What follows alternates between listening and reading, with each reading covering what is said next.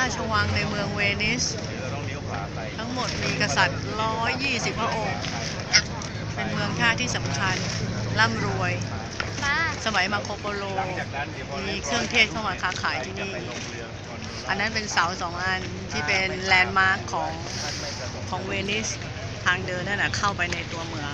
ไปต่อเสานั้นเป็นสิงโตมีปีกอีกเสาหนึ่งเป็นเซนต์ธีโอดอร์เป็นเทพที่พิทักษ์ที่นี่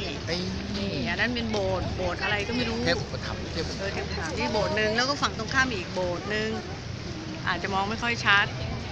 แต่ว่ามันเป็นโบสถ์ที่หันหน้าเข้าหากันเป็นคนละฝั่งอันนี้สวยกว่าใช่นะอันนี้เรากำลังจะเข้าไปสู่กลางเมืองของเวนิสแล้วไปกันเถอะ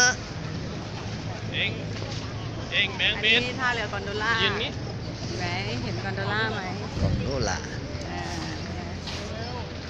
คือเวนิสมันเป็นหมู่เกาะเป็นเกาะเล็กเกาะน้อยติดๆกันก็จะไม่มีรถการเดินทางก็ใช้เรือเป็นส่วนมากนั้น close เข้าไปที่สิงโตมีปีกก็นะ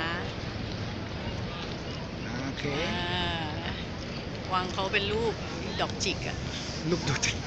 นะก็เก๋ดีคือเป็นเมืองคนรวยว่างั้นมาดูพาราแล้วมีทำไมเย็นจังอันนี้หอนาฬิกาว่าหรือหอระฆังวะหอระฆังอันนี้หอระฆัง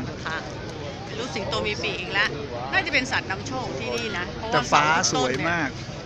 เสาทุกต้นเป็นโอลีนหมดปะอ่ะหมดไหม